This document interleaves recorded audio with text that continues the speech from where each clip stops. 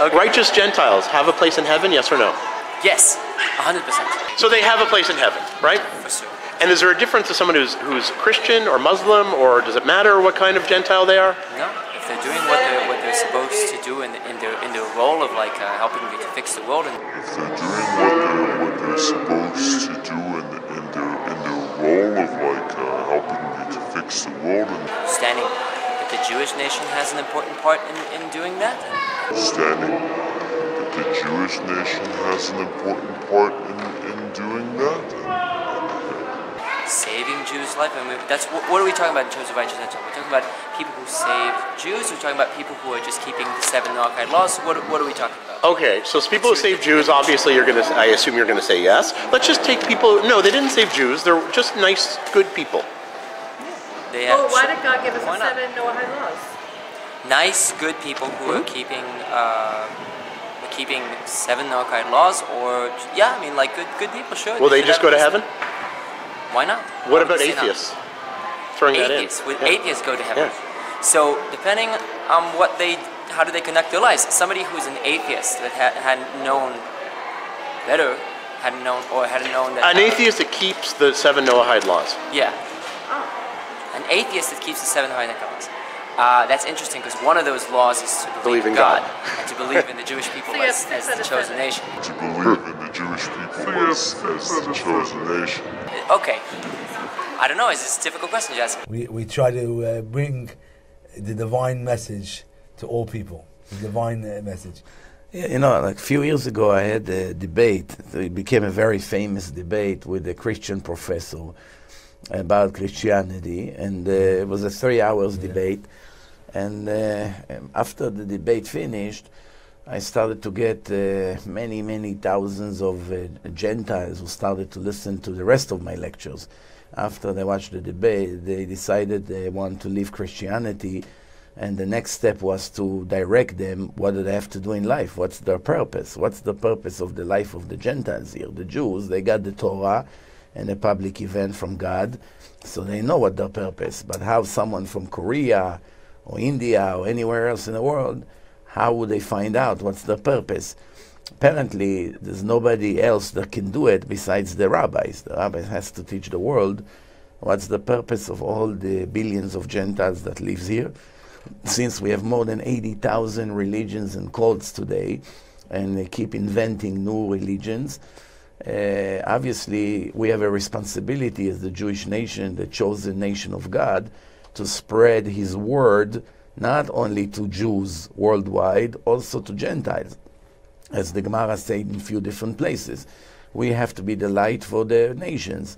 And therefore, we have a responsibility to teach all the Gentiles that they're not allowed to be idol worshippers, they're not allowed to make any second god and to have a god, with a sun, or all kinds of statues and animals and trees and all kinds of things that they worship, or the stars. So since there are so many different ways of idol worshippings today, our responsibility is to prevent it.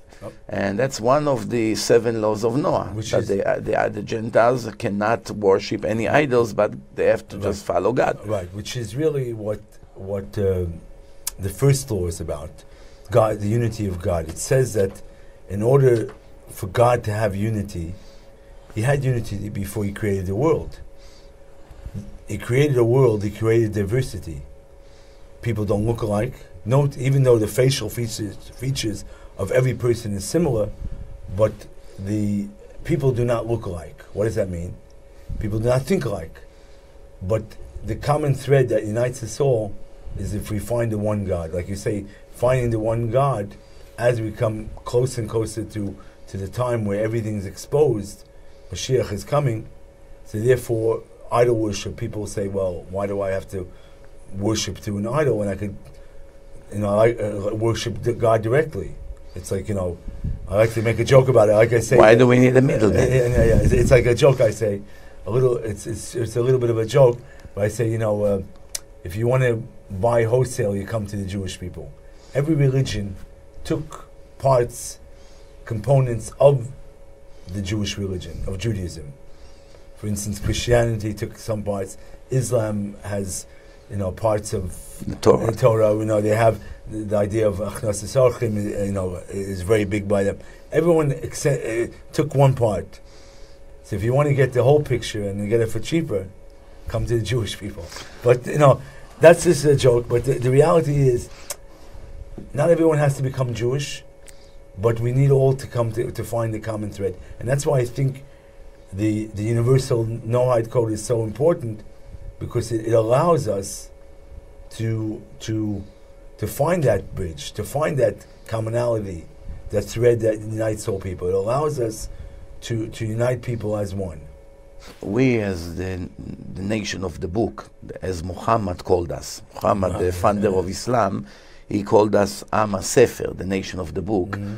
We are the one who received the Torah in a public event in front of millions of witnesses. And after the world saw that the Jews got a book from God, he took them out of Egypt and he gave them his book, and he chose them to be his children, and he gave them some kind of privileges that other nations never had. Many of the Gentiles and the nations, they try to copy the Jews by forming a form of religion. It was sometimes done by one individual who came and claimed that God gave him a book. Sometimes it was formed by the people as a cult. One way or the other, we in Judaism hold God did not give more than one religion. He gave one, and that's it. He has one true, and he gave his true in the Torah of the Jewish nation. Right. The Torah does not only apply to Jews.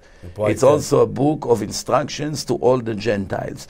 The Jews, it's their responsibility to spread. As Gentiles. In other words, Gentiles.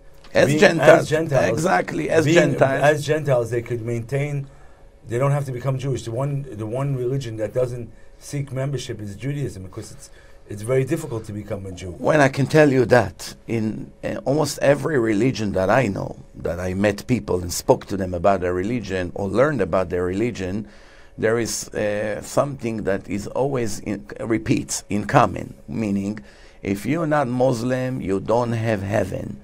You must become Muslim if you want to go to heaven when you die. Same thing Christians. You have to believe in JC. If you don't believe in him, you won't go to heaven. The only religion, to the best of my knowledge, obviously I don't know 80,000 religions and cults, but from the main one that we all know, that say to the Gentiles, you don't have to be Jewish. We are not missionaries.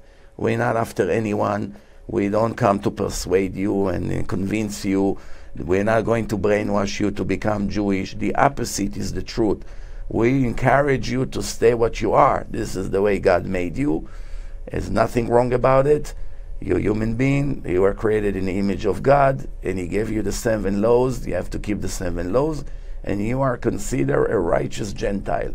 And when you die one day, you go to heaven, the heaven of the Gentiles. You have no obligation to convert to Judaism. However, if a Gentile agree or decided that he doesn't want to be a Gentile, he wants to convert and become a Jew, he has the right. The Torah gave this right also. But like I said, no one has to feel any pressure. No one has to feel guilty if he doesn't do it. Right. Everyone goes to heaven if they keep the Torah. If they listen to the word of God. Right. We are the Jews. We have 613 commandments. Right. Even though about 70 or 80% of them doesn't apply today when we don't have the Holy Temple in Jerusalem. So many of them are not in effect right now. When the Messiah would come, we will go back to the 613 obligations that we have. But right now, obviously we still have a lot more obligation than an average Gentile has. But the Gentiles has to know the most important thing, they don't have permission to worship any other God. They have to worship only the God of heaven and earth. He created the world, and He's the God of the Torah. It's described in the Torah. Judaism started when the Torah was given to the Jewish nation approximately 3,300 years ago. Christianity came 1,300 years later. Islam came 2,000 years later. Those religions came way after Judaism, already were spread all over the world. Everyone knew about it. Right. And so therefore, there's nothing new in their books that does not exist in our book, unless if it's not the truth.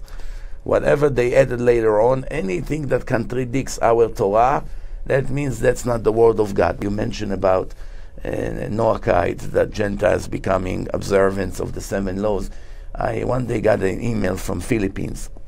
And in Philippines, they told me that after they listened to my lectures over there, they all decided that they cannot be Christians. They want to join the real religion of God and to keep the laws that God say to the Gentiles. So they opened the Facebook page, and they have more than, back then, 2 months or 3 months ago when they sent me that email, back then they wrote that they have more than 1,000 members already in Philippines that became observants of the 7 laws. I know that I have many other thousands, but it's actually it's a movement. Yeah, 2 weeks ago I woke up 6 o'clock in the morning, New York time, to give a lecture via Skype, which was about 8 o'clock Philippines time. Oh. And we're able to communicate with the people and so on. But like you say, the idea is promoting the one God, promoting the unity, and promoting the diversity of people. I think God created everyone different. Right. Different cultures. Some people are more emotional. Some people are more intellectual. Some people are more. Everyone has there's 70 nations, but 7 laws for 70 nations, all coming together as one. And 70 nations that broke into thousands. Into billions. Originally, well, now 70. we have billions of people out there. Right. Which originally came from 70 nations. But the 70 nations is like a generic term for non-Jew. Right. Which the 70 nations, as we know that during the time of the Bet HaMikdash, in the time of Sukkot, we actually each nation brought paid pilgrimage and homage to the temple, and the bulls, and the Jews were sacrificing it for them for the entire 7 days. For the 7 days. For the 7 and then nations. Finally the Jewish people. The last day, Shmini Atzeret, was for the Jewish is people. only 1 cow for the Jews. Right. All the other 70 was all for the Gentiles. Right. And then when the Romans destroyed the temple, the Talmud say they destroyed, and they didn't know that they actually hurting themselves. Right. We used to make special prayers for them. Not only that, they don't realize. They didn't realize. If it says if the people, the non-Jews, would realize the blessings that the temple brings, and the Torah and the Jewish people bring, they would guard the temple. They would send guards to actually guard the temple. But be that as it may, we're living in a time now where everyone has the opportunity to overcome their selfish instinct and to rise above and to become a better person. So let's try, like you say, in the Philippines and China. But also, and the beauty about it is today we have Skype, so I don't have to travel 15 hours from Newark into Tokyo, and then a few hours into Manila. The world became one neighborhood. We all experience everything in one minute. But I want to add one more thing to your words. Is many of the Gentiles, they are listening to us now and thinking, I'm a faithful Christian, I'm a faithful Muslim, I follow religion, I pray 5 times a day, I love God. Why would I leave all of that and become an observant of only 7 laws? So first of all, it's not exactly 7. It comes to approximately 40 altogether. But the rule is like this. There are 7 main laws. Like the Jews have the 10 commandments. So they have 7 main commandments. Right.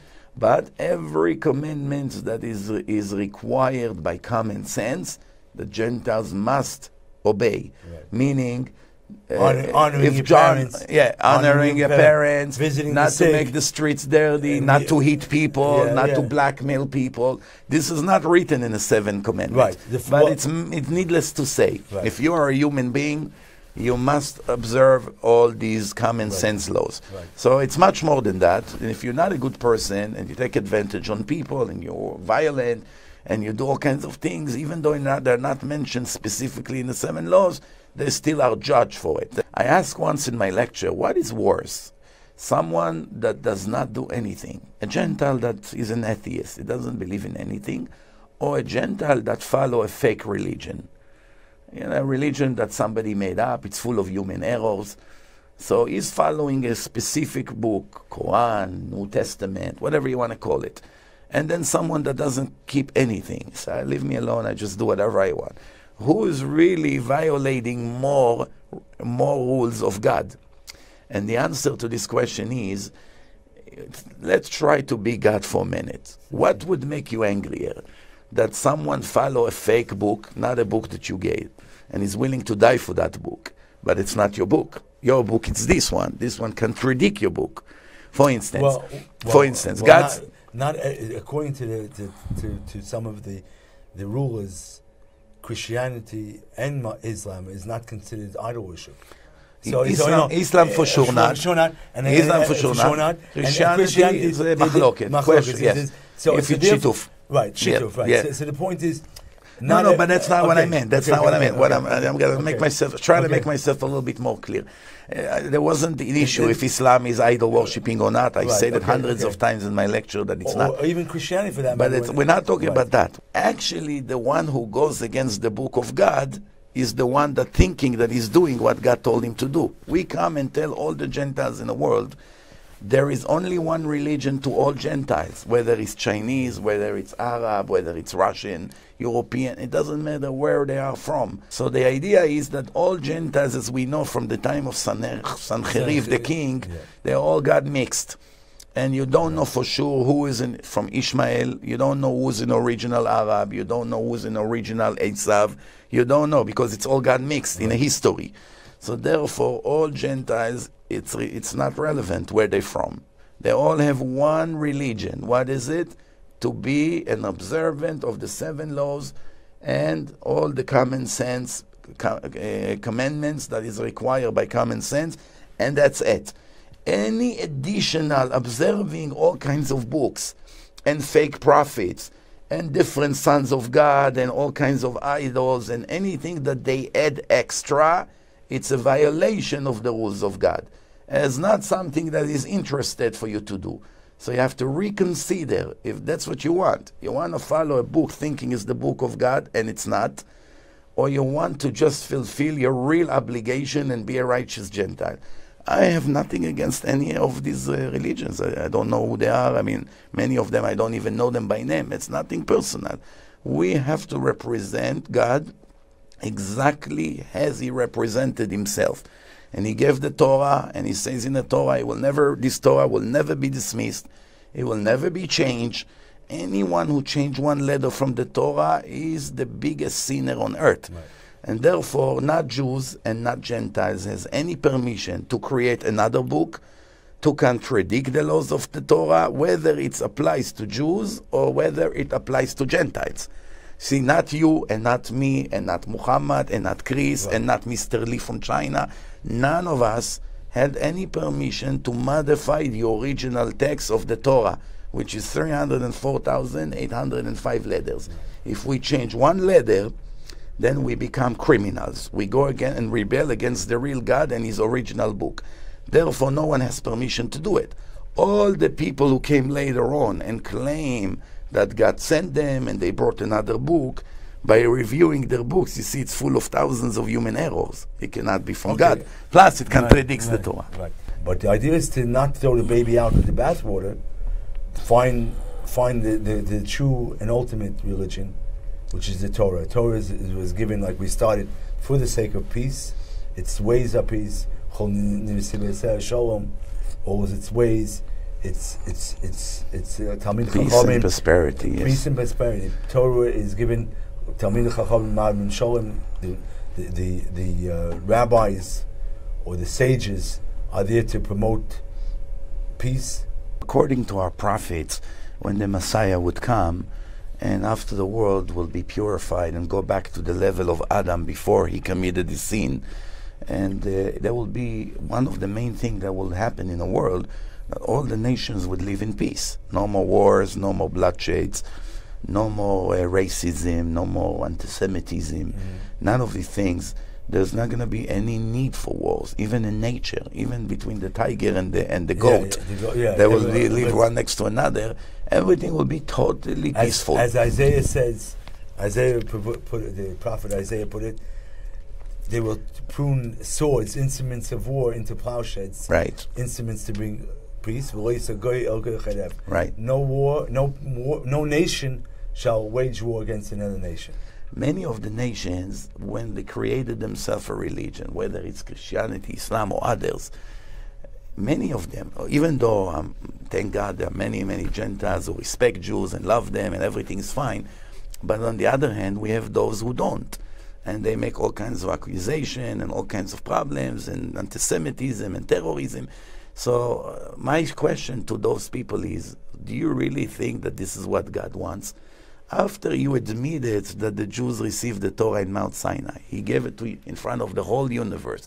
Everybody saw that God is giving his book to the children of Israel. Yeah. He called himself the God of Israel. And he says clearly in the text, I chose you from all the nations to be my children. Right, but when he gave us the Torah, he gave the entire world the 7 laws of Noah. Exactly. So they have a part as part 100%. We said that already. Yeah, 100%. No question about this. So how the Torah is universal, the universal Noahide code, and that universality extends not only to every non-Jew, but also to the land of Israel. That the land of Israel is a holy place, godly given, and it serves as a beacon for light and blessings for all people. What's the purpose of the life of the Gentiles and the 7 laws they have to keep? And today, as you suggested, we should focus more on the situation in Israel. What's happening or today? The temple. The temple. We don't have the temple. But the temple, how it serves as a blessing for all people. Right. Well, back in the time, the prophet says clearly, my house in Jerusalem, it's the house for all the Gentiles to come and to pray. And me as a Kohen, I'll be serving both Jews and Jews. Maimonides, 800 years ago, the most important rabbi in the last 1,000 years, he writes clearly, when a Gentile brings a sacrifice into the holy temple of God, you accept from him. Right. You know, even accept from him before the Jews sometimes. Right, no, but obviously it has to be the choice. The choice is cow and so on. And right. But the idea that the Torah, the temple, stood as a beacon, as a lighthouse for everyone, and blessings. So it really makes no sense that people. It's not a blessing for the Palestinians or for anyone for that matter to take the Holy Land, because it's godly given. Hashem, in the name of God. Our God, which is the true God, the God of mercy, God of peace, God of love. One of the main reasons for all these murders, you should know that there is a book that God gave to the Jews in Mount Sinai who applies also to Gentiles. Yeah. He told them that they have to keep the 7 laws and they can go to heaven as Gentiles. They don't have an obligation to be Jewish. And as results of 80,000 religions that came later on that people made up, that created a major conflicts in the world, that everybody is against everyone. I want to kill you because you're not a Muslim. I want to kill you because you're not a Christian. Or you're a Muslim, this fraction. This kind of Muslim. This guy, that kind of Christian, this kind of... And the sad part is that all these agendas are all fake. None of them is really from God. Right. It's only one book that God gave in Torah. A public event, the Torah. And that applies to all the Gentiles, regardless whether he's American or Syrian or Chinese. They all got the same commandments as Gentiles, and they're killing each other for nothing in the name of fake religions. That's the problem here. And this is really why we have to promote the 7 laws. But I think the Jewish people are the only people, the only religion that are in every single country. We've lived in Iran, Yemen, America, Europe, Africa, wherever we are the only people that have survived and thrived and brought peace and prosperity and culture, as well as, the most importantly, the rule of law. The Torah. Everyone even how to fight. There are rules. Rules. The Torah. The Torah what teaches you cannot do to prisoners. What you cannot do. You always have to offer them first peace. One thing I think we can conclude this thing by saying one thing. Every Gentile who listens to us, the idea is, please begin to search and to start educate yourself. You as a non-Jewish person, you have the right to become a Jew, but that's not what we're here to teach you here today. You don't have an obligation. You can die as a Gentile and go to heaven of the Gentiles. All you have to do is to follow the one and only one book of God, which is the Torah. Torah in Hebrew means instructions. It's instructions for the Jewish nation. It's also instructions to all the Gentiles. You have to learn the 7 law of Noah. You can Google it. You have it all over this website who explained it. Noahide. You have to be a good person. Right. You cannot hate anybody because of race, especially not the Jewish people, because they are the chosen people of God. He loves them very much. Hating them is considering hating God himself, because he's their father. You cannot go against the son of a person and telling the person, I love you.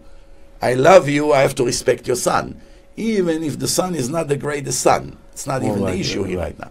So therefore you have to understand one thing. All the religions who came later are full of human errors. Check the books and see. You can check that online. You don't have to follow any specific cult or religion to become a righteous Gentile. All you have to do is to keep the 7 laws of the Gentiles and be a good human being. And be honest, and do the integrity, love people, right. Be kind, and for sure you go to heaven one day. No obligation to become Jewish. If you want to convert to Judaism, you have the right. It's not easy. It's not going to be simple. You can stay what you are. The Jewish people never been a missionary nation to run after people and convince them to join them. We have our truth, you have your truth, and you have to follow your instructions, and you can do very well even without becoming a Jew. I want to thank you on that. And really, it's about spreading the light and getting in touch, being who you are, and focusing on bringing light and bringing peace, ultimately, because peace is for everyone. I want to thank you very much. Thank you very much. Rabbi My Mizrach, pleasure. thank you, and shalom.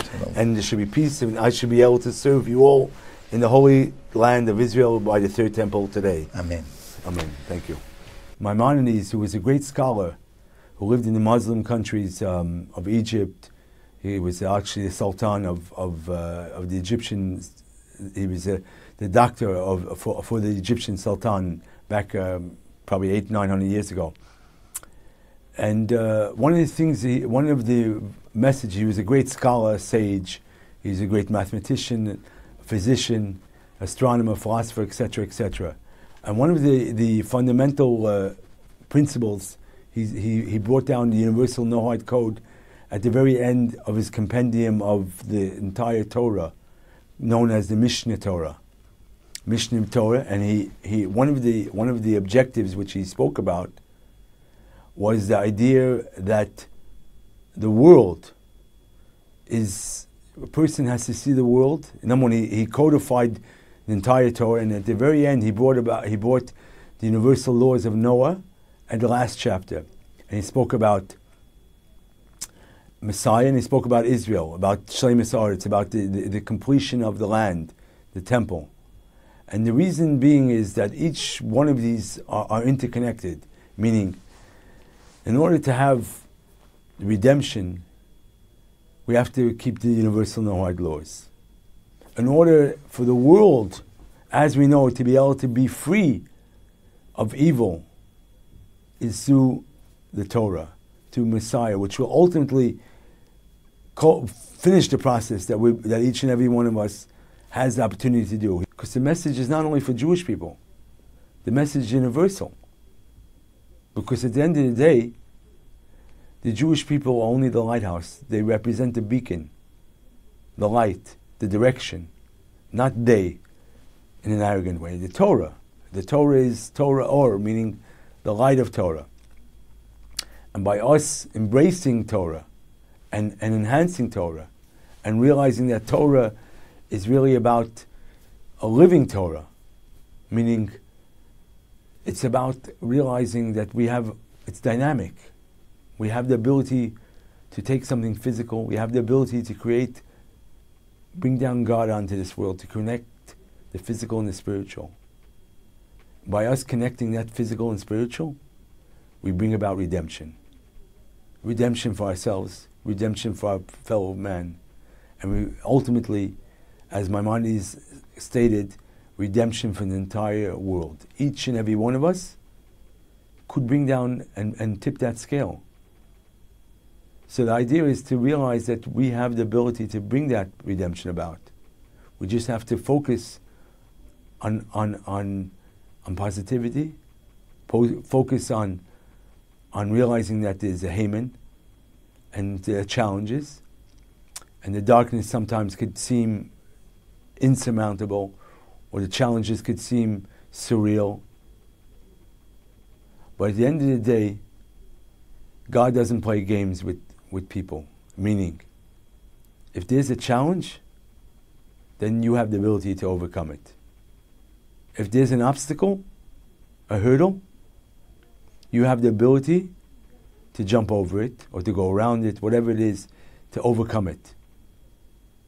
The idea is not to be distracted by what is, but rather what will be.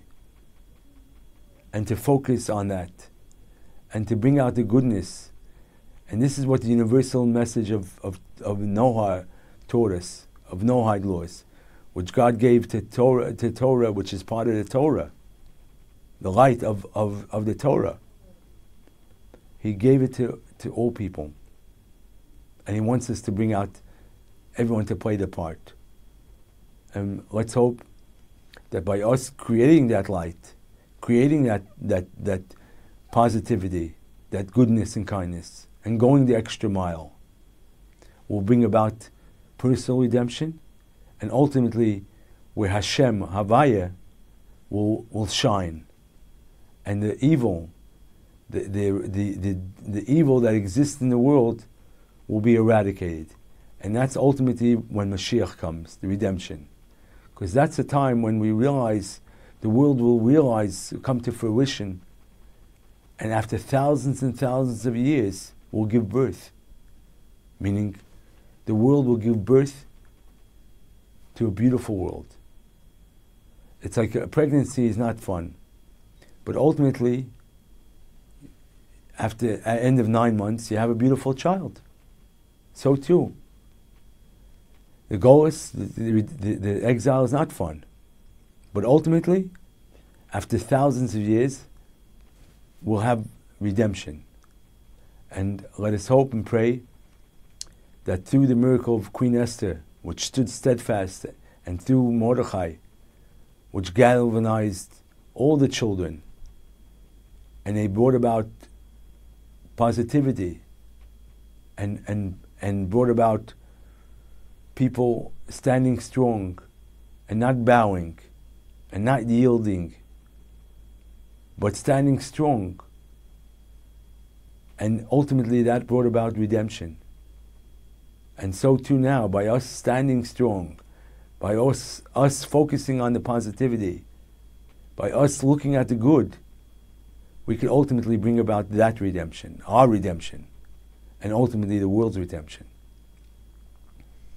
So let us hope and pray that as we get ready for this holiday, this great holiday of Purim, where the tables turned and victory was had, for we are here to prove it.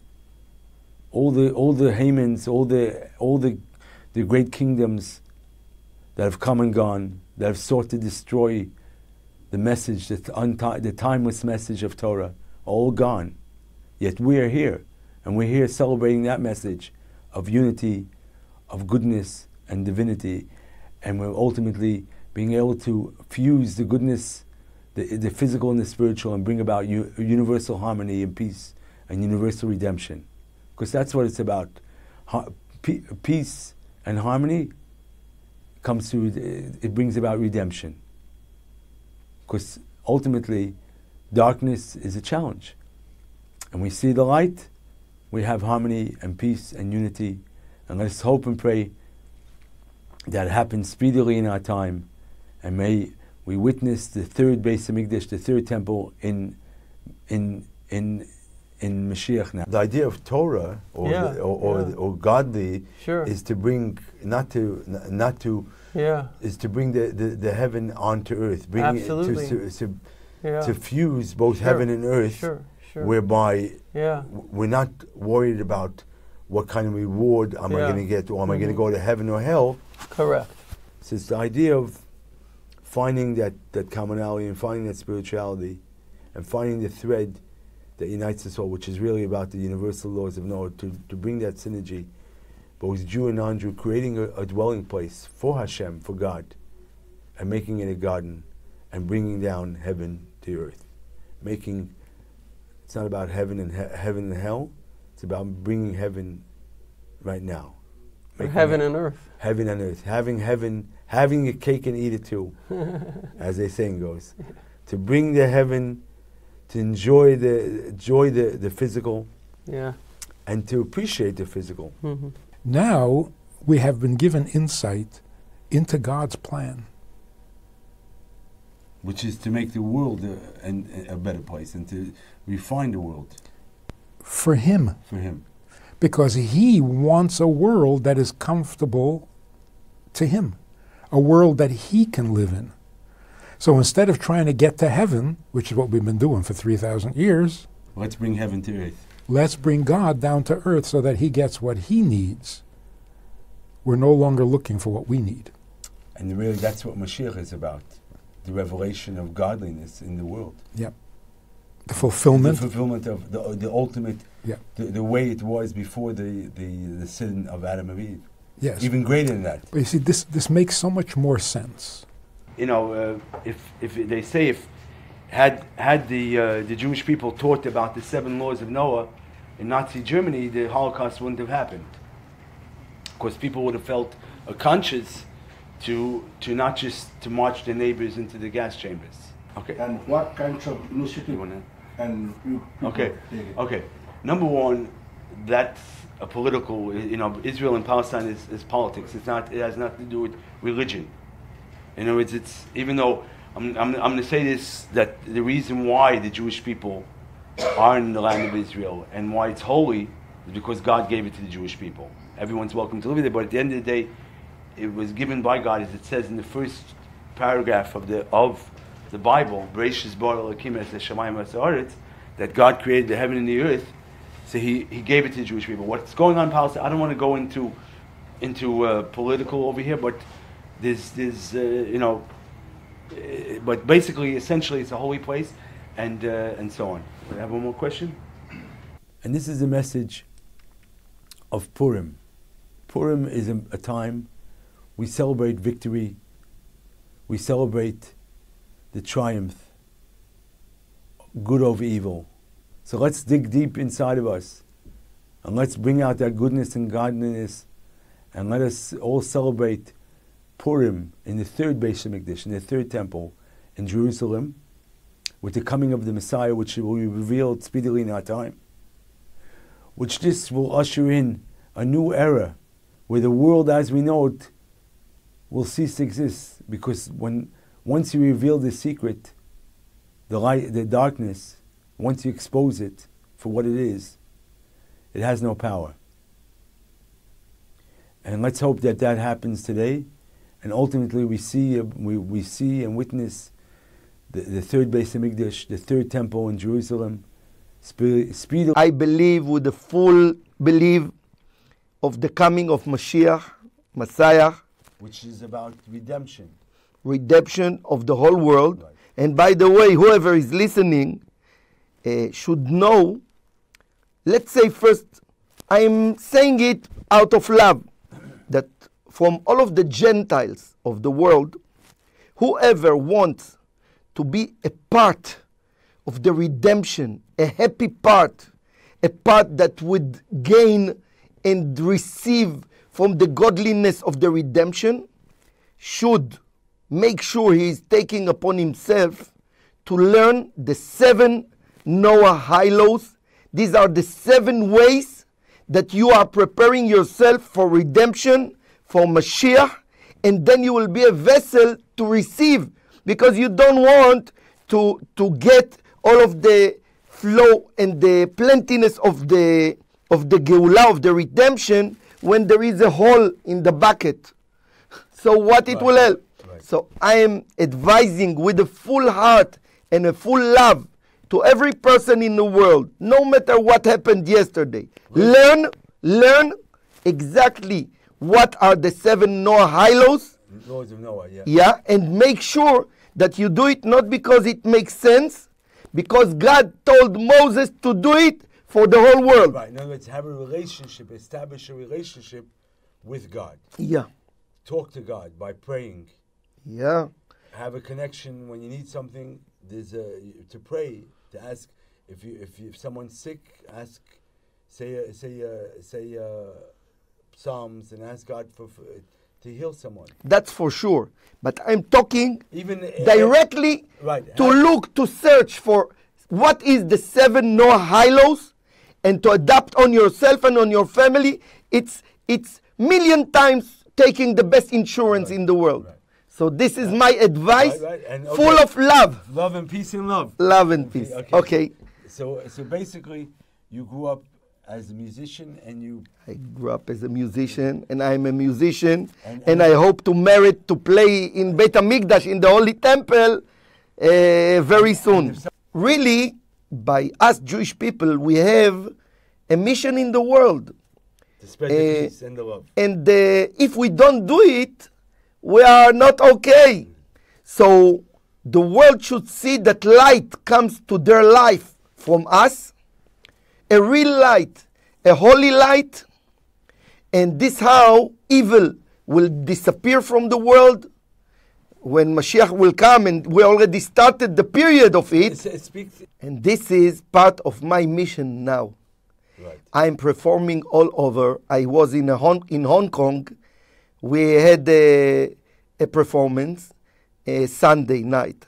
So Saturday night we went to some clubs in Hong Kong, and then they told us that at 2 o'clock after midnight we can go up. It means my brother Yossi, that his guitar playing is unbelievable, and me, and we went to play in that club. And I started to speak to them in the middle of the club with everything about the 7 Noahides. And I taught them the song We Want Mashiach Now. And we have it in a video. All of the crowd, different people with earrings and things all over the face, different countries, different colors, all of them.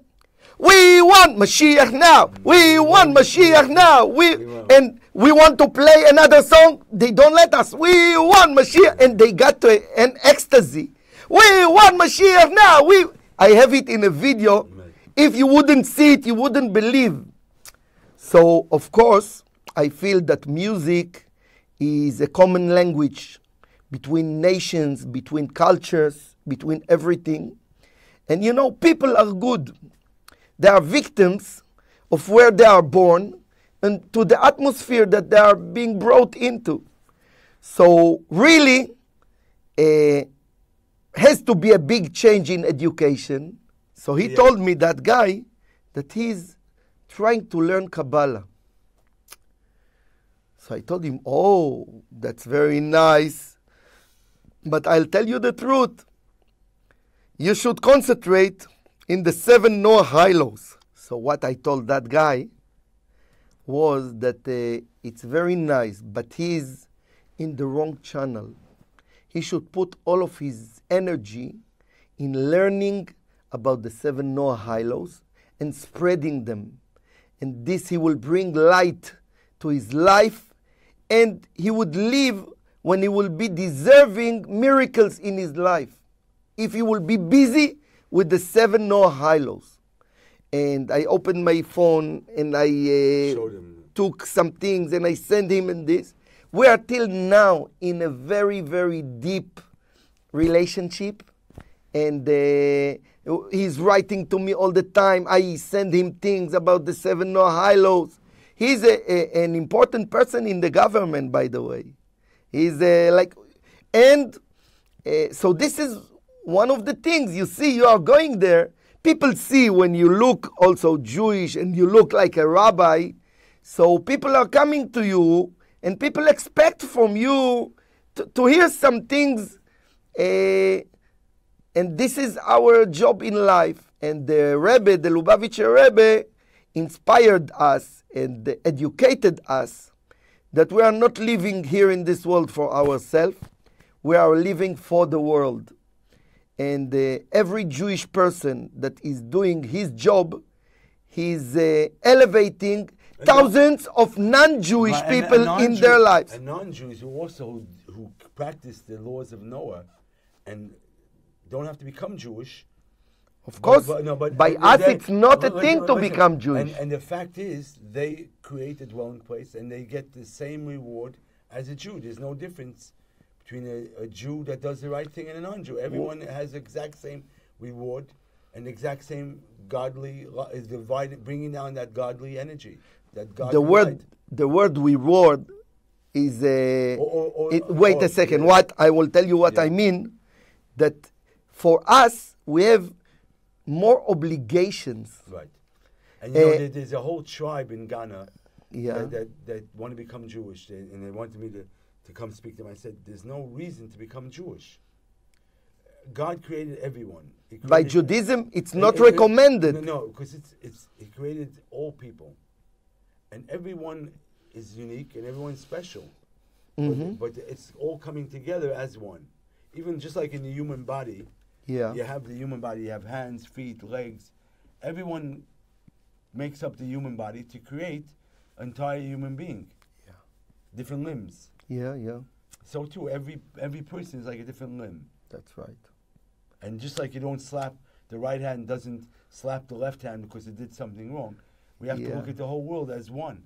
That's right. And if we're talking about now... This show is titled One People, One World Under God. A great name. Because we are one people, meaning every person is created in the divine image. Everyone is special.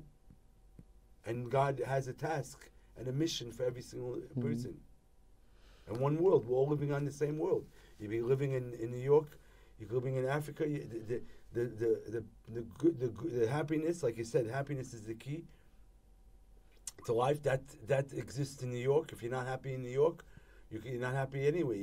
You of course.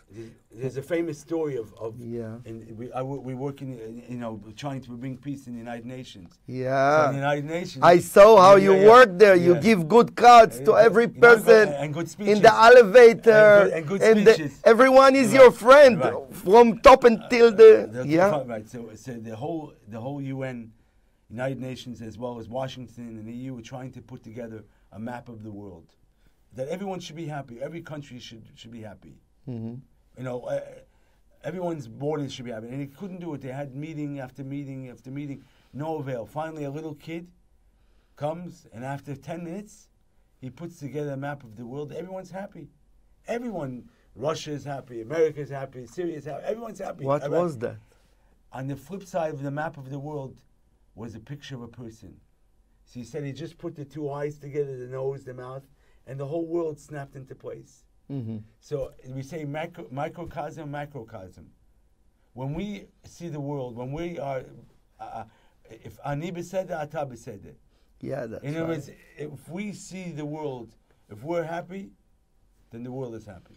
As a matter of fact, you are talking about a very special point. We know that... Not we, I'm talking about in general. No, wait a second. Right. We know that a person should take the responsibility of the whole world on his own shoulders. And he is like the control room of the whole world.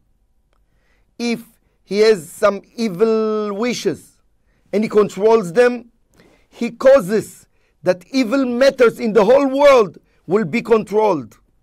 If he is doing goodness, in the whole world there is goodness, even by animals.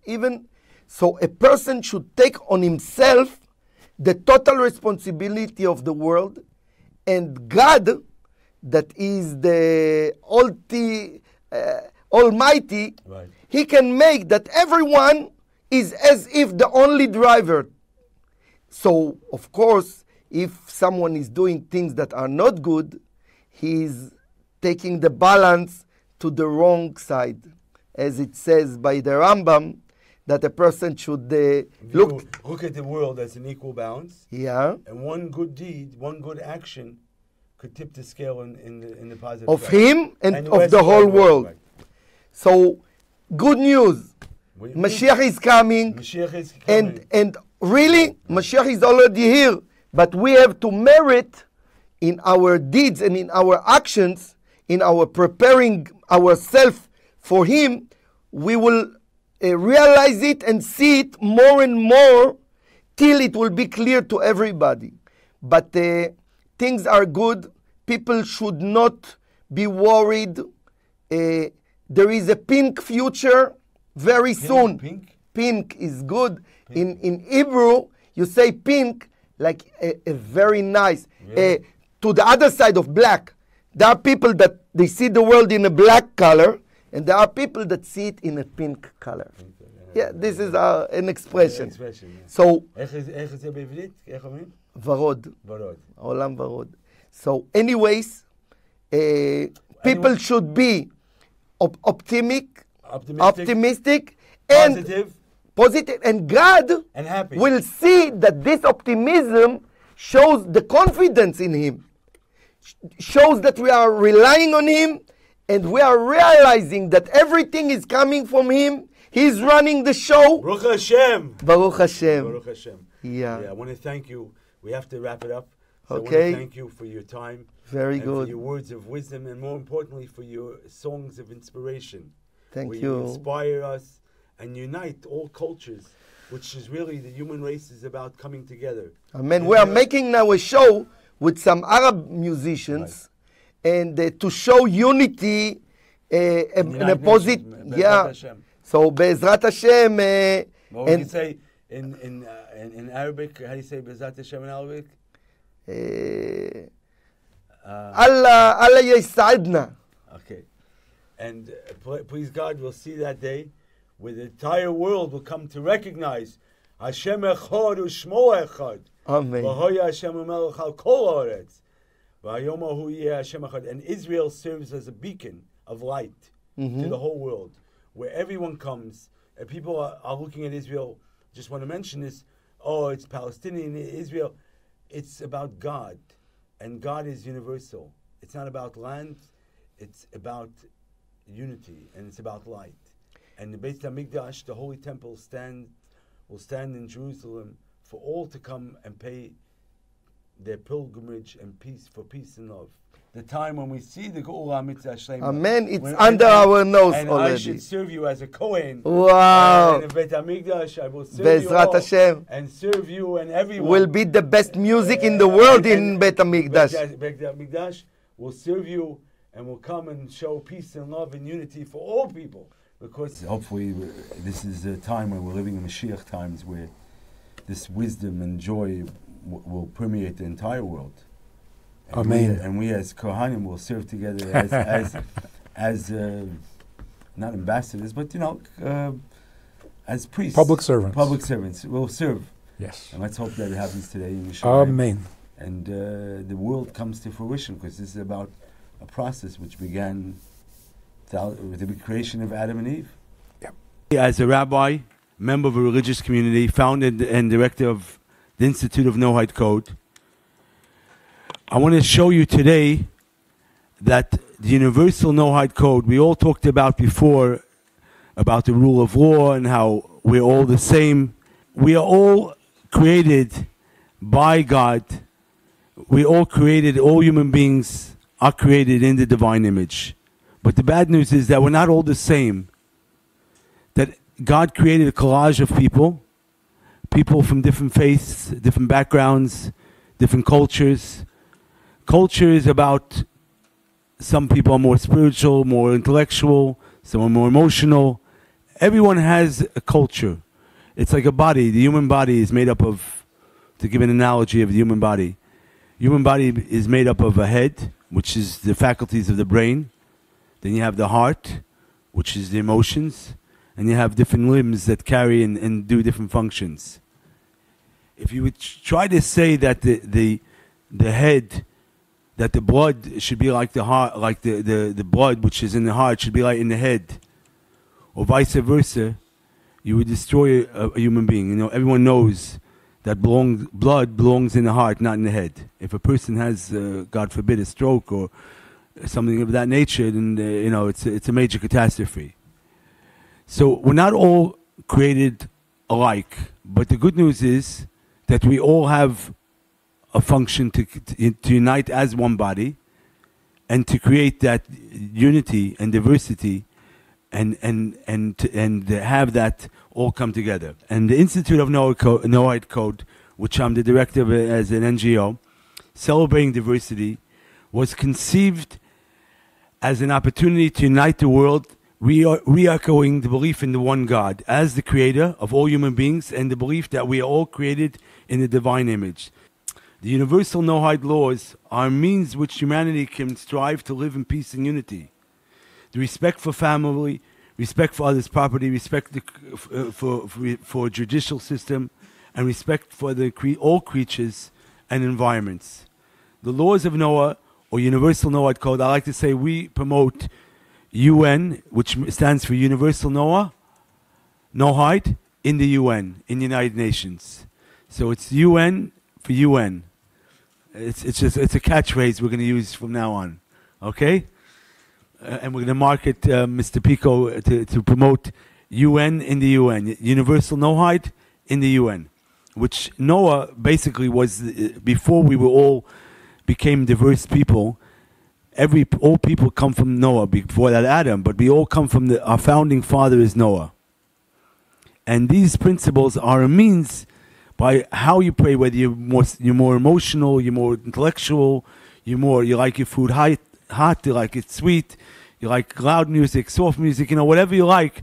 But these are the foundation. The laws of Noah, the Universal Noahide Code, comprise 7 universal biblical binding all humanity. And in the United States Congress, this was recognized as Public Law 10241. On December 10th, 1948, which this organization was founded, signed the Universal Declaration of Human Rights. I propose that the Universal Noahide Code reflects the spirit of this document, which recognizes the rights of all human beings, and I further propose that the Universal Noahide Code deals with the responsibilities of the individual. The Noahide Code, we could spend an hour or days here talking about each law, and it's not just these laws, it governs laws between fellow man. It has to do with how you conduct business, how you say good morning to your neighbor. It has to do with a whole range of laws, visiting the sick, burying the dead, etc., which are not included in these laws. These are like the 10 Commandments, which are a basis, which from this many laws and common law, and by the way, British law or Western law is based on this. My intention as founder and director of Universal Noahide Code is to call all 193 UN members states that comprise this organization to incorporate in their constitutions the Universal Noahide Code. That the Universal Noahide Ethics Day in the UN and a resolution on this, which we'll give you a copy to hand out and to review, and be passed to promote the responsibility for human beings, first of all, to their Creator, and from which this code originates, and then to his fellow human being. The Universal Noahide Code encompasses the principles of United Nations Sustainable Development Goals 2030 Agenda. The Universal Noahide Code, or UNC, is above all politics, justice, and religious systems and boundaries. It is part of all political, judicial, and religious systems because it transcends from that which is man-made. All different laws are man-made. This is godly, and it's a way that God gave us for us to live amongst the 70 nations that we don't all think alike, to all live in coexistence and harmony and peace. Israel belongs to the Jewish people because it says in the Bible, not because the UN made a declaration. Thousands of years, it's been King Solomon built the temple, King David. This is going back for thousands of years. Abraham walked there. Your grandfather, where you come from, is Abraham. So we all saying that, and this is, and if you want to try to veer me into the political issue, I'm not going there. I'm telling you right now, because what I'm trying to prove to you over here is, if we take away the politicals, where the Democrat, Republican, this, that, we could argue and everyone's going to be screaming until they're blue in the face and we'll never agree. Or we could take a step back and say, what do we have in common? What unites us? and then we can live as brothers and sisters. Thank you. Any other questions? Go ahead. Sure. After, sorry. Yeah, sure. My name is Daniel. I'm from Norway. For many years we've been a Christian country. We had a state church, but we removed this because of the growth of atheists. So the Noahide code, the first rule is do not deny God. Then how can you expect countries such as Norway to implement this rule if you have a growing population that do not believe in it? Okay, very good question. In America, there was this challenge because of the separation of church and state, meaning that the government cannot, it's freedom of religion, and the government cannot impose any religion on any people. The American government had that issue between church and state, and they overcame it by saying it's education.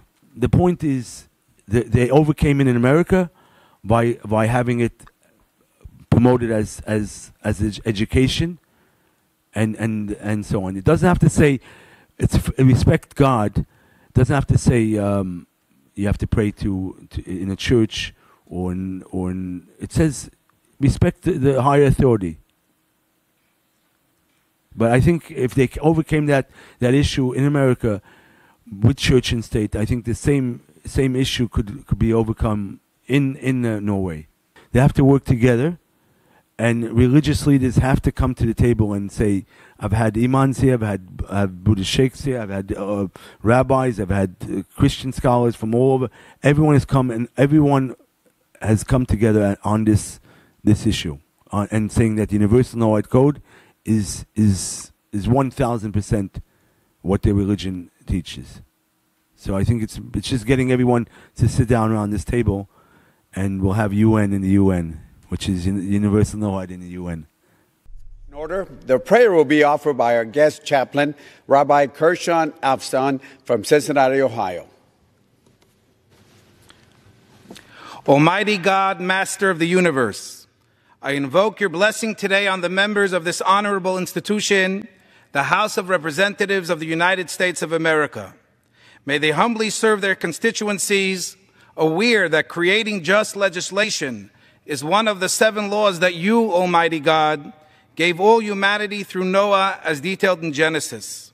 Almighty God, as a descendant of Hasidic Jews who fled the Stalinist regime that persecuted religious observance, I am especially grateful and blessed to be in America, the country called the nation of kindness by the great spiritual leader of our generation, the Lubavitcher Rebbe Melech HaMoshiach, Rabbi Menachem Mendel Schneerson.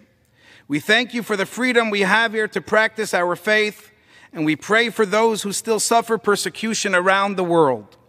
While legislating by definition includes differences of opinion and rigorous debate, I pray that we nevertheless anticipate our shared bright future in the time of the redemption, and thus remain one nation, under God, indivisible, with liberty and justice for all. Amen.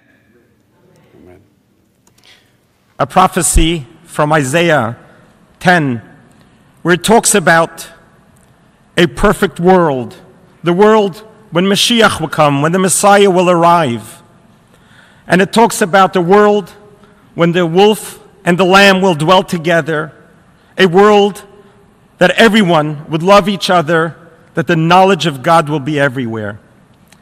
I was getting ready to read that. I was excited to read that because the world needs to be a better world.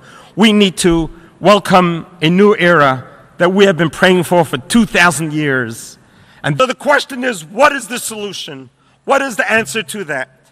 So I want to share with you that I recently uncovered a speech that my dear Rebbe, Rabbi Menachem Mendel Schneerson, the Lubavitcher Rebbe, teaches to millions, including myself. He penned this speech 32 years ago to be read right here at the United Nations.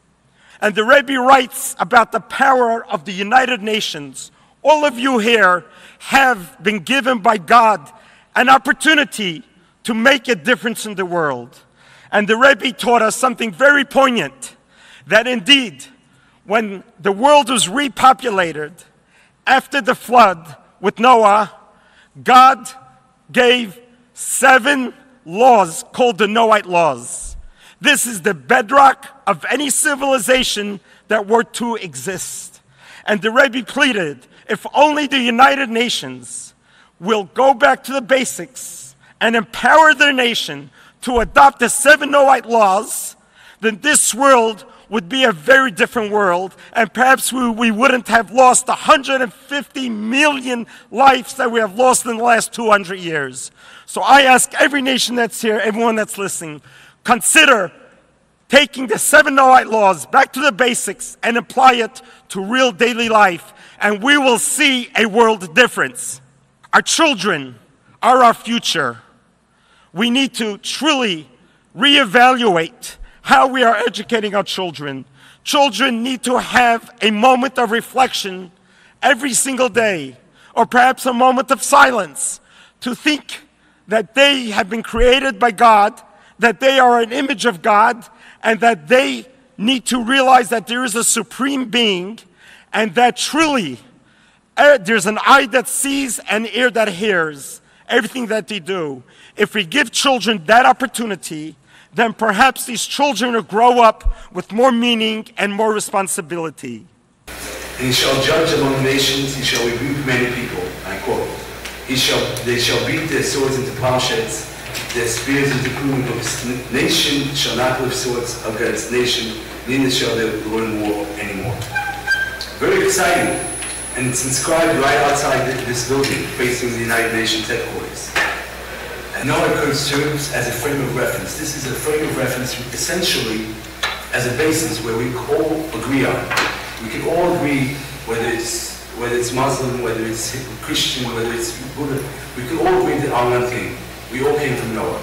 And these are essentially how you find the path. There's 70 different nations essentially, and there's 7 different paths. But essentially, we're all created and we all have that uniqueness about us. Judaism, just to share of the Arabic religions, as well as the Eastern religions, Noah served as a role model to carry humanity afloat during very turbulent times, which the flood was. Judaism teaches us that the prophecies, that all prophecy will be fulfilled. In other words, universal peace will arrive. When and how depends on us, on our actions. We can either hasten it, we can make it come sooner, depending on how we behave. Prophecies relating to apocalyptic wars are a warning. They only as a warning serve if we do not heed to the Noahide Code. Because if we do not find common ground, then it's obviously going to be, unfortunately, terror and so on in the world. But regardless of this, I'm so proud to tell you that we have new president, American president. He's a great man. He concerned in helping in these issues as well. I talked to him several times. I was a member of his campaign elections. I'm talking about Donald Trump. And I'm confident as soon as he passed inaugurations, we will have some tools to promote our ideas through our government, including our Congress. And I promise very soon we will have amazing meeting with Congressman Danny Donovan, who is the only congressman from New York City representing our city in Congress as a Republican. And he's very close to our elected president. He is already expressed his interest in issues which you are talking about, and he will make his own contribution in our movement. It's no doubt. Okay, we will have right after December 10 meeting with him. Okay, he promised to give us the date maybe today or tomorrow. I want to first pick up on Rabbi Cohen's words of Ben Zoma. So as I remember it, Rabbi, what a chacham is also one who aroes hanoled, somebody who sees the future. And I think what we have here today, and part of the reason we're here today, and have the pleasure of being here today, is because of the saintly actions of the Lubavitcher Rebbe, Olav Shalom, Zochat Tzadik Levracha, who really is the person, the place where all of this comes from. If you follow back in the days of President Carter, during the rabbi's birthday, the Lubavitcher rabbi's birthday, he focused on the idea of education. And as a result of that, he most recently has today come to the point where there are 5,000 individuals in different Chabad houses throughout the world who actually preach education. And his focus has been on education, and this is why in part we're here. And I think without mentioning that at this conference we would be remiss. So I'd like to start with that. The Rebbe said that a child's character education should take priority over his academic education. All educational efforts, he said, are meaningless unless built on the solid foundation of good character. And at the end of the day, that's what education is about. How we slice it doesn't really matter. And I suggest to you that today that when he is quoted, the Rebbe is quoted as saying to a 12-year-old parent, how shall I educate my 12-year-old? And what the Rebbe is quoted as saying is that you're 12 years late in coming here. What you have to do is you have to start from the very beginning. A child needs education from not adulthood, but from birth. And how we perceive the world and how we go forward is really the question that we are presented with here today. If we are to achieve peace, if we are to achieve a Noahide solution, it could only be with one way, and that is that we educate children from the very beginning, from birth. And those values, those internal values, need to be invested and inculcated, I guess, into each child as soon as possible. And I think at the end of the day, that part of that education has to focus on integrity and, of course, respect. And, of course, at the end of the day, that education has to come only one way, and that is with love and affection. And if we can achieve that, I think we will achieve a much better world in the years ahead. Thank you very much. Sending his greetings, love and regards to you. First of all, Noahide laws are the main principles that we all agree. We can confirm that laws of Noah are in accordance with Islam, and a righteous Muslim is also a follower of Prophet Noah, peace be upon him. Islam is the religion of peace. Only when freed from the fabricated hadiths and traditional interpretation of the bigots. The events that are unfolding before our eyes today is staggering. No one knows the numbers. Hundreds of thousands, maybe millions, we just don't know, of B'nai Noach, of people who are coming to the Jewish faith all over the world. It's an amazing thing. This never happened in history. There were always unique individuals like this, but it happened where they're flowing in with such numbers. It's really something completely shocking. It's very strange. Tomorrow, mamish in 24 hours from now, there'll be tens of thousands of Christians who'll be marching right here in Yerushalayim. Despite what people think, they're not a monolithic group. They're all evangelical Christians. They all love Israel, and they do. So they all believe that the covenant that God made with the Jewish people is eternal, and the land of Israel belongs to the people of Israel, and God has kept his promise, and we have returned. And Genesis chapter 12, verse 3 stands like a rock. And those who bless Israel will be blessed, and those who curse Israel, chas v'chalila, will be cursed in your name. All the peoples of the earth, all the families of the earth will be blessed. They believe that. Every one of them.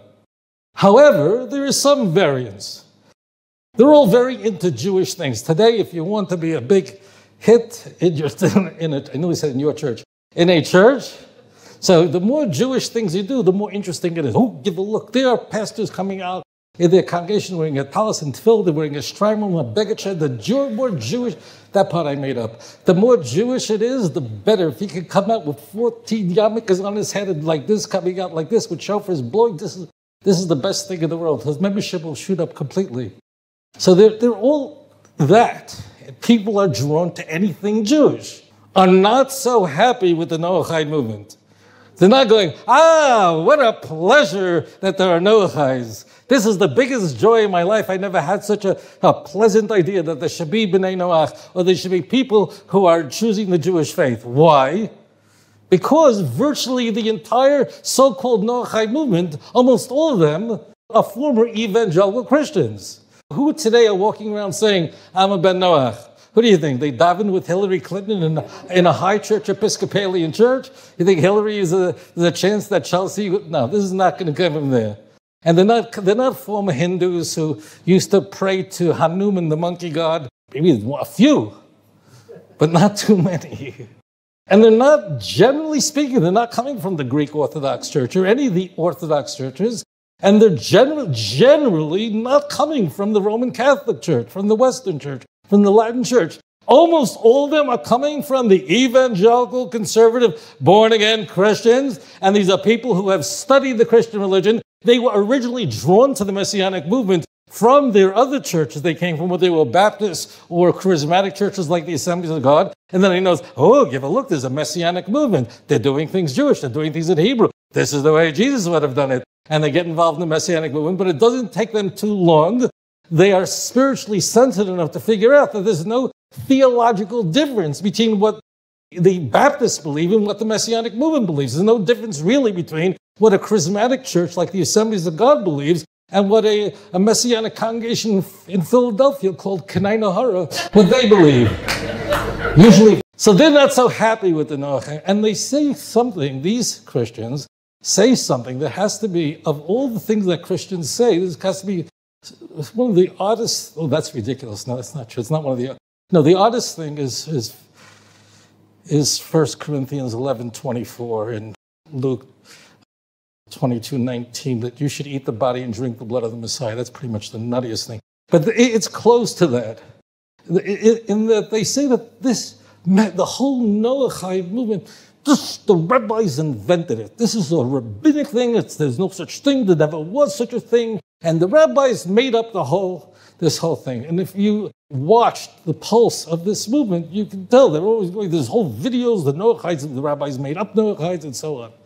And it's really quite a shocking statement, because if there were no laws given to Adam Rishon, carried on through Noach, his son, Shem, Avram, if there were no laws prior to the giving of the Torah in the year 2448,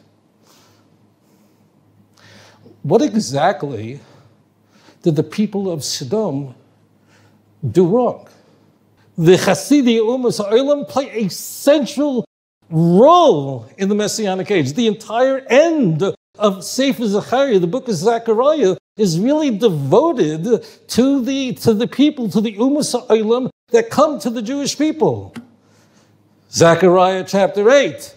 10 Gentiles of different nations will grab the shirt of a Jew and say, take us with you, because now we know that God is with you. I had a Christian once say to me that they'll take the hem of a Jew, that's Jesus. But I said, you didn't look at the you, because in English, you can't tell if it's one or many, but Hebrew doesn't work exactly that way, and it's y'all. The Hebrew is y'all, imachem, is not one person. Nebuch, if a person reads scripture in English, let alone the wonderful King James Bible, well, then you might as well. You're in huge trouble. It's not that translations sort of lose the color. Translations are treason. They're a commentary at best. If you reading a translation, at best you're kissing God through a towel. People wonder, I know this is on the minds of so many dear people who've come to the God of Abraham, Isaac, and Jacob. They're perplexed by the status of B'nai Noah. And to them, I know they're thinking, this has to be kind of a Judaism light. This has to be something, what's so special about it? Why is it so important? You know, the end of Zechariah, the Haftarah, the Haftarah of the opening of Sukkot, the last chapter of Zechariah, it's all devoted to the nations of the world. The whole world will know. Zechariah 14, verse 9, the closing passage of the Aleinu, it says, V'nemar, that's a quote directly from Sefer Zechariah. The whole end of Zechariah is about the nations of the world. In fact, not only in Zechariah, but throughout the Nevi'im, it's about all the nations will flow at Yerushalayim. Ki mitzion teitzitar u'devar Hashem Yerushalayim. The nations are going to come here. And as you heard before, the role of the Mashiach is to give rebuke, to give haichacha, to be the teacher to the world. That's it. He's not a miracle man. He might do miracles. Never in Tanakh does it say Mashiach is going to do a miracle. This was very bothersome to the church, because in the Christian Bible, Jesus is doing miracles everywhere. There's miracle here, miracle there. He's doing miracles, pick a card, which card, I don't know. He's doing miracles. But the truth is, there's nothing remotely right. There's nowhere in Tanakh that you see such a thing. In Tanakh, is that he will rebuke the nations. He'll be a teacher. He won't judge people after the sight of his eyes, but after the spirit that's been placed upon him, Isaiah chapter 11. So literally, in the Christian Bible, Luke in particular, I'm thinking of Luke chapter 4, verse 16, 17, and 18, Jesus, we are told, goes into a shul, a synagogue, on the Shabbat, and he reads from the Haftarah, and he's reading from Isaiah chapter 61, where Isaiah is talking in the first person. But he talks about that I'm here to bring the good news, Besaris Taves, and so on and so forth, and to give freedom and so on. And it says there to give sight to the blind. If you're reading Luke chapter 4, verse 16 through 18, it says to provide sight to the blind. If you go back to Isaiah 61, it's mamash not there. Luke interpolated that passage to make it look like the Messiah is supposed to be a healer. By the way, I'm not saying that the Mashiach will not do miracles. Maybe he will, but it's very clear Tanakh is not interested in it, and it's very clear that Luke is trying to line up Tanakh and interpolate the Jewish scriptures in order to make it look like that's a central feature of what the Messiah is supposed to do. I have heard Christians say to me that it's in the Septuagint. It is. People say to me, it's in the Septuagint. Jesus was reading from the Septuagint. Could you just plots? Could you imagine this? Listen to me. Either I'm nuts or the world is crazy.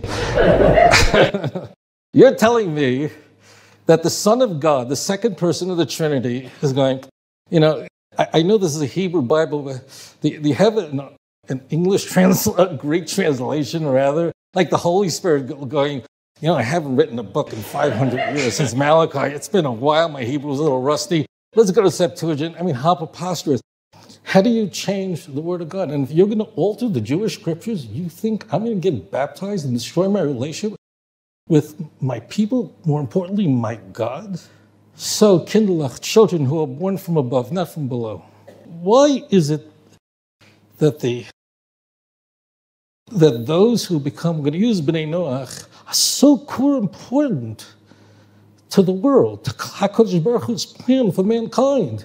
It could be argued very easily that the role of the Jew is to be an Or L'Goyim, Isaiah 42, verse 6, 49, verse 6. That's our job. If we're supposed to be an Or, to who? To the non-Jews. That's our whole purpose. It could be argued that Jews are here to facilitate that the non-Jews would come to know the God of Israel. That's what we're here for. We're here to facilitate the Noahide movement. In fact, before the Ten Commandments are given, immediately before, we are told that the Jewish people are an Am Segula, a chosen people. For what reason? To be the Kohen, to be a priest of the world. If we are the Kohanim of the world, who are our congregants? The nations of the world. It is so simple. Ki li kol haaretz. We only find that term twice in all of Tanakh. The world belongs to me, and your job is to be Kohanim to the world. So why is it so special to be a Noahide? It seems to be that Noahide is, at first glance, is Judaism 1.0, and converting to Jew or being born a Jew, that's Judaism 2.0. And so what does God think about all this? How is it possible, how is it shaykh that this is so important to HaKadosh Baruch Hu, that all the kings, all the nations are going to come to Yerushalayim? And that's the big thing. We're living in an amazing time. I believe, it seems to me very clear, it's not that Mashiach is close. People are saying that. I think that it's here already. That means we are already in a process of Mashiach. I believe, this is just my view. Chassid, I don't know. We're living in a time now that already it's here. It's happening. It's simply a process that is unfolding. Why is it taking so long? Why is it Yiddish eisgeschleppt? As it turns out that every time that the nation of Israel is redeemed, it never happens in a second. It always happens over a stretch of time. I respect you, respect me. He doesn't have to respect you. Huh? Doesn't have to respect you. That is the right thing. Are you Jewish? Do you want to honor God? That is the godly thing to do. We respect one another. The godly thing to do is to kill you. The godly thing is to kill me. That's right. That's Yes? what the Torah says. The Torah says to kill us. The Torah says that people who worship idols such as yourself, when there is a Sanhedrin, To kill us. yes. Okay. That's what the Torah So says. we know how the Jewish people feel about Christians, yes? That you discriminate against Christians. Christians are idol You worshippers. discriminate the against Torah Christians. says that Christianity is idol worship. Let me because ask you. You worship three Let me gods. ask. לא רק גויים, גם יהודי שלא מתנהג כיהודי, הוא לא נחשב, התורה אומרת להרוג אותו גם אם צריך. להרוג אותו? כן. אוקיי. בטח, יש הלכות, מה, לפי התורה אני אומר, לא... As it is explained by the Ramban in the Hidushim to Masechet Makot Daf Teth, and as it is explained by other Rishonim, the assumption is, when it comes to a non-Jew whom we do not know, someone we haven't met or we don't know much about him, the assumption is that he does not live according to the Sheva Mitzvot B'nai Noach. He doesn't keep the 7 Noahide laws. And therefore, essentially, this person is Hayav Mitha. He's guilty of a capital offense, whether it's this one or that one, whether it's stealing or adultery or murder or Avodah Zarah or what have you. Avodah Zarah, of course, was perhaps the most common, the most standard, the most ubiquitous Avirah, which you could also see with your own eyes, not one of those activities which people tend to do behind closed doors. It was a well-known fact, these people worship Avodah Zarah. So that already, according to the Sheva Mitzvot B'nai Noach, makes that person liable for the punishment of mitha, of being put to death. However, you can't just put a person to death without bringing him before a court.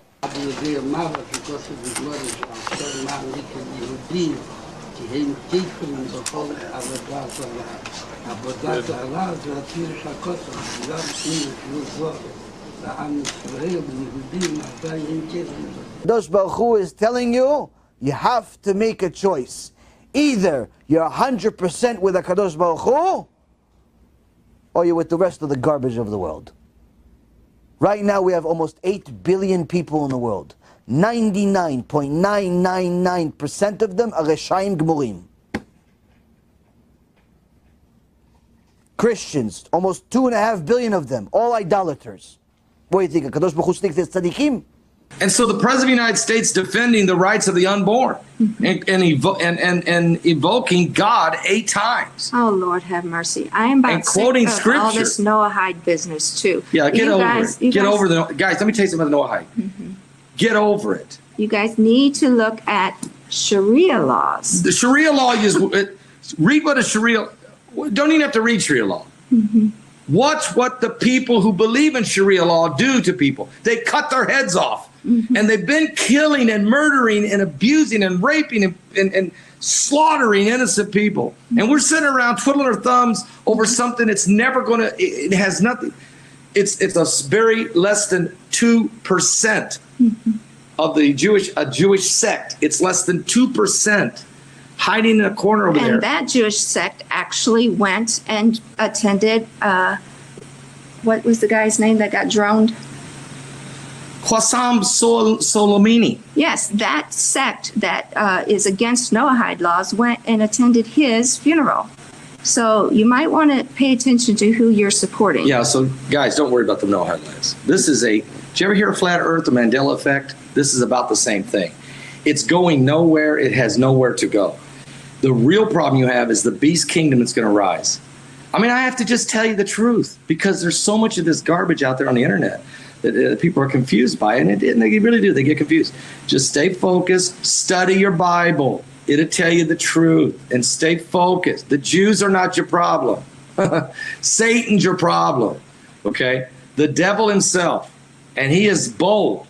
And he is coming after the unborn. He's coming after the believers in Christ. He's coming after the Jewish state of Israel. He's coming after everything that has to do with the coming of the Lord Jesus Christ, the coming Messiah. My television show, Heidi, that airs tonight back home at 10 p.m. Eastern across America on World Harvest Television, plus several other television channels, and all week long. is called the coming Messiah. And I'm interviewing, it's part 2 of my interview with Rabbi Yuval Ovadia. Yes. But it is really good because we break down the signs of the coming of the Lord, okay? And yeah, we disagree, obviously, when it comes to Messiah. But we agree that the biblical prophecies are pointing us that we're in the last days. We're in the end times. What you have to do is you have to study the Bible and then study the events unfolding, and then that will show you. But you said a key thing right there. Don't just run over it. You have to study to show yourself approved. Thank you. You know. That's why when I say things about Noahide law, you notice something? I've known about this Noahide law thing for 2 years. I've not even spoken about it. You know why? It doesn't match the biblical prophecies. You have to study to show yourself approved. Jews slaughtering people is nowhere in this Bible as the end time prophecy. Nope. Nowhere to be found. It is a false narrative. It is a fake narrative. And even if there is a few loose cannon rabbis running around, believe me, this isn't the thought process of the people of Israel. This is not the thought process of the Jewish people. No. So what we do here, Heidi and I, is we take steps back. The people who hate Jews, the anti-Semitics who hate Jews, also hate Christians. They start out by hating Jews, and then they turn on the church. Watch what I'm telling you. Every person, there's people out there who say they're part of the body of Christ. They attack the Jews, attack the Jews, attack the Jews, and then you know who they turn on next? You. They turn on the Christians. Because if you Christians don't do what they say or follow their ideal of thinking, they turn on you. And they begin to blame you and say that you're a partner and that you're some kind of Zionist, blah, blah, blah. And they lump you in. Guess what? Guess who's going to do that in the last days? Study your Bible. Who's going to go after the Jews and the Christians in the end time? Who is it, Heidi?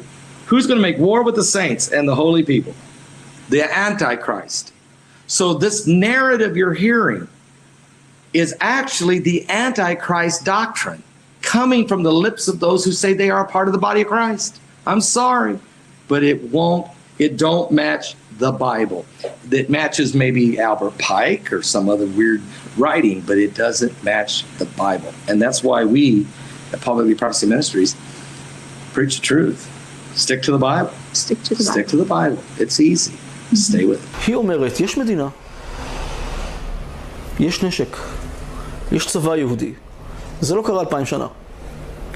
המשמעות של זה היא שאלוהים רוצה שנביא משיח, אלוהים רוצה שנבנה את בית המקדש. ומדלגים, אתה יודע, עושים פשוט סילוק לאחור של כל ההגבלות של התלמוד על מה זה משיח. והם חוזרים לרמב"ם, והרמב"ם אומר, מה ההבדל ביניהם? אין הבדל בין ימות המשיח, אין בין ימינו ובימות המשיח, אלא שעבוד מלכויות בלבד. זאת אומרת, כל מה שמפריד בין ימיו של הרמב"ם, הוא מת ב-1204, ובין ימות המשיח, ההבדל היחיד זה מי כפוף למי. האם היהודים משועבדים על ידי המלכויות, על ידי העמים האחרים, או שהם יכולים לשעבד עמים אחרים. וזה, עכשיו, ובזה הוא פותח את ספר המלכים שלו. הוא מסביר מה זה הלכות מלך, מה מלך יכול לעשות. זה נובע מהתפיסה שכן, יכול להיות מלך. אתה לא חייב קודם כל שיהיה בית מקדש. אתה לא חייב שקודם כל אלוהים ירד ויצביע, זה המשיח. אתה יכול שיהיה מלך, ואם הוא מנצח, אז הוא גם יהיה משיח. כי הוא באופן כללי, מה שהציונות הדתית בעצם מדברת עליו, ארץ ישראל ליהודים בלבד. עכשיו, המצב של הנוצרים מצד שני, באמת יהיה רע. זאת אומרת, הם עובדי אלילים וצריך להראות אותם גם אם הם לא לוחמים.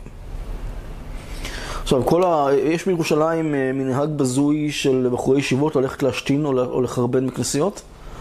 אתה הולך לשם, אתה מדבר עם אנשים מכנסיות, אתה תשמע את זה מכל כנסייה. יריקות על אנשי כמורה ברחוב, זה קורה בעקביות. אם הכומר מעז להחזיר, זאת אומרת מוריד סתירה או משהו, אז מגרשים אותו בשקט, מבטלים את האישור שהייה שלו בארץ.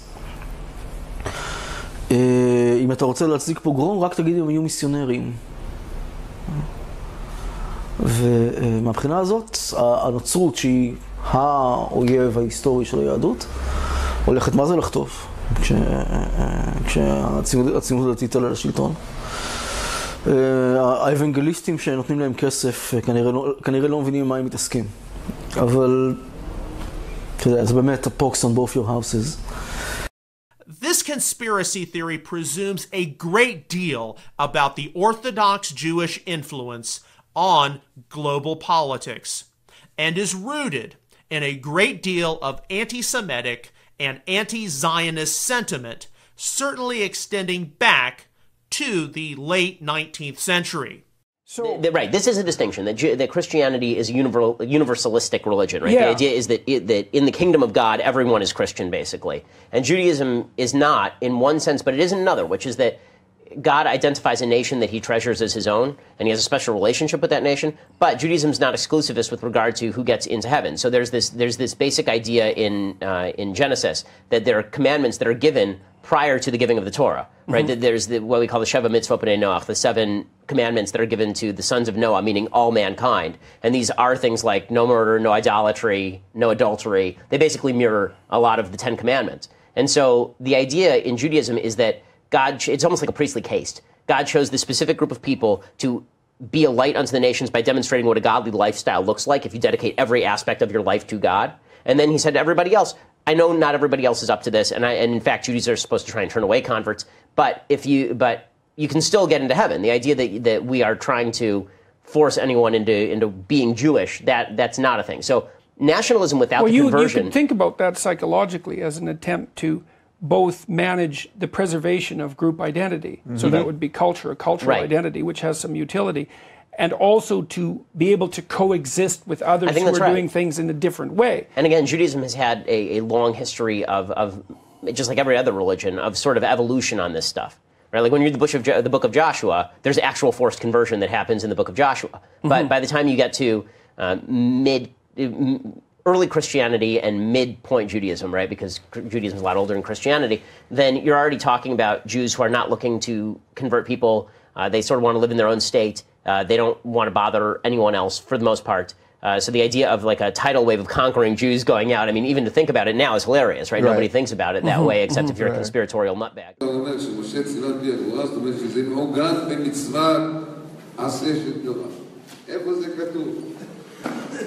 קראנו לא מזמן, בפרשת שופטים, כי תקרא אל עיר להילחם עליה, וקראת אליה לשלום. מה זה השלום? שהוא למס וכו', אבל שיקבלו עליהם 7 מצוות בני נוח. אני רואה בשביל מה אתה קורא להם לשלום? תשב בבית. מה זה היציאה הזאת למלחמה?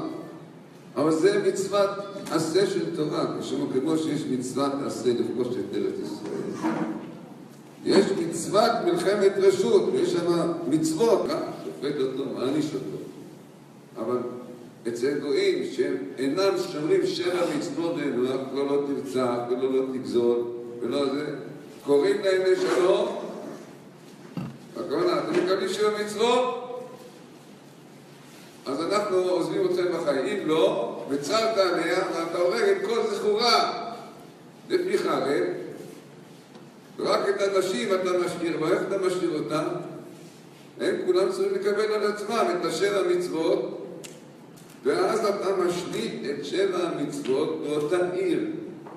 וכל כרגע שאלו, אנחנו אין לנו כוח להילחם, אבל אנחנו... מי אמר לכם יש לך כוח או לא? הקדוש ברוך הוא נותן לך כוח לעשות חיים, ולכן הוא זה שציווה ללכת מעיר לעיר, לכבוש אותך, ולהשליט את 7 המצוות בעולם. זה תפקידו של מלך המשיח בן השאר, שלא בא רק כמשיח, אלא הוא בא לקיים את המצוות הללו. הוא יכבוש עיר אחת, שם שומרים 7 מצוות.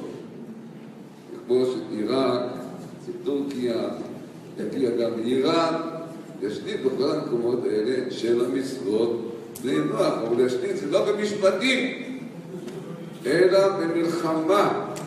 במלחמה צריכה להיות, לא דווקא נהרוג, להפך, אומר להם, אני קורא לכם לשלום, אז אם מרים את הדגל, אומרים מעכשיו אין נצרות, אין אסלאם, המסגדים והצריכים של הנוצרים, הצללים יורדים, מעכשיו פה שומרים 7 מצוות בני נוח. זה תפקידו של מלך המשיח, להביא את העולם כולו למציאות של המצוות. אז זה לא עניין למשפטים, זה עניין לביצוע, פשוטו כמשמעו. ולכן אומר הרמב"ם, שאם אתה פוגש בן אדם ברחוב, שאיננו שומר של המצוות, אתה, כך הוא אומר, אם יש לנו כוח, אתה צריך להרוג אותו, אתה צריך להרוג אותו. Have you ever heard about the Noahide laws? Well, I learned about them as a Jewish man growing up and then talking to the rabbis as a Jewish follower of Jesus. And they said, look, for the Goyim, for the nations, for the Gentiles, there's 7 laws they need to follow. There are laws against blasphemy, laws against idolatry, cursing God, laws against theft and murder and adultery, and laws to establish courts of justice, and even one dietary law, not to eat the limb of a live animal, and things like that. So the Noahide laws, that's for the Gentiles. Now, where do they get them from? Well, the rabbis derive them partly from Genesis 2, the commands from God to Adam, and partly from Genesis 9. Most you could find plainly in the biblical text, and we just would affirm, you shouldn't commit adultery, you shouldn't steal, you shouldn't blaspheme God, etc. All right, you should establish courts of law, that's all good.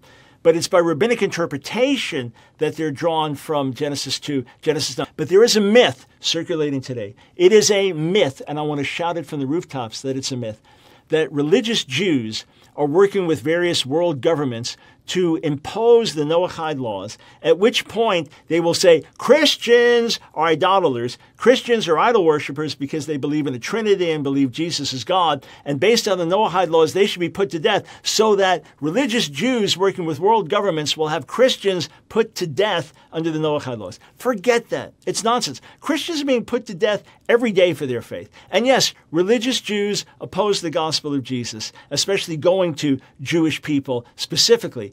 And on top of that, there are some religious Jews, there's a debate, who believe that Christians are idol worshippers because of the Trinity, and others say, no, it's acceptable for Gentiles. But listen, do not believe the myth that is circulating like wildfire on the internet, that Jewish groups are working with world governments to impose the Noahide laws with the goal then of establishing them so that Christians will be beheaded as idolaters. Forget it. That is nonsense. That is false. It is not to be believed, but it's provoking people to fear. It's not part of what Noahide practitioners believe. A controversy that, to me, having followed this for decades, is a fairly new controversy, or at least it has sprung to light through the internet and other means. And we're going to talk about it today. The so-called 7 laws of Noah, the Noahide laws, are they good? Are they bad? Do they pose a threat for Christians? What are we to make of this? Here's Karen in Florida. Welcome to the Line of Fire. Well, thank you, Dr. Brown. I have a question on the 7 Noahide laws. And there's a couple on YouTube, I think they're a Messianic couple, who are talking about the dangers of the Noahide laws, and that President Trump has endorsed the Noahide laws. And if you read closely, it could mean that Christians could possibly be beheaded. Yeah. And there are actual several sites right now that are really talking about this. So I really wanted to know what your opinion on all this. All right. So I answered by saying there's more truth to the idea that Santa Claus delivered presents to every child in America, and that Elvis Presley and Michael Jackson are teaming up to do a concert, and that Christians are going to be beheaded. כמה שבועות, קמו שתיים שחושבים את עצמם חכמים גדולים. פתחתם חשבון עם כל יהודי ויהודי, אז נגד כולם פתחתם חזית. הדלקתם אש לא קטנה, לכבות אותה? אי אפשר. אם הם ימשיכו לעשות את זה, הם יעוררו תגובות שהם לא מדמיינים לעצמם. אין סוף לעונש של מי שמטעה, מי שמסית ומדיח. עונשו של כל אחד ואחד, כמו שאותו יימח שמו, אותו אחד מייסד הנצרות, אותו אחד מה שקורה איתו למעלה, עכשיו נמות הגמרא בגיטין ומזל נמות שם הגמרא, דנים אותו בצואה רותחת, חבילה של צואה, של פסולת שיוצא מהקיבה של בני האדם, וחתולים וכלבים ואריות ונמרים, רותחת, מבעבעת. שמה שמים אותו, שמה הוא נענש ככה כל רגע ורגע. זה ככה, את זה לא הבאתם, אה? כל הכנסיות, כל הצלבים שלהם, הצלב הגדול הזה על הארו בברזיל, מתפוצץ לרסיסים, לכל העולם, וכולם יראו את זה. כולם יראו את זה. אבל להוציא את השקר של כולם החוצה. את השקר של הנצרות הזאת החוצה. שבשם כביכול בורא עולם, בשם כביכול יש לו כתפיים רחבות, הוא לוקח את העוונות של כולם. של כולם, את העוונות של כולם הוא ייקח. שום דבר, כולכם תהיו נקיים, כולכם תבואו לשתם של גן עדן. איזה שטויות, כמה דפר בן אדם יכול להיות, כמה סתום בלום, כמה דביל ומפגר, אין מילים אחרות, בן אדם יכול להיות בשביל להאמין לשטות המפגרת הזאת.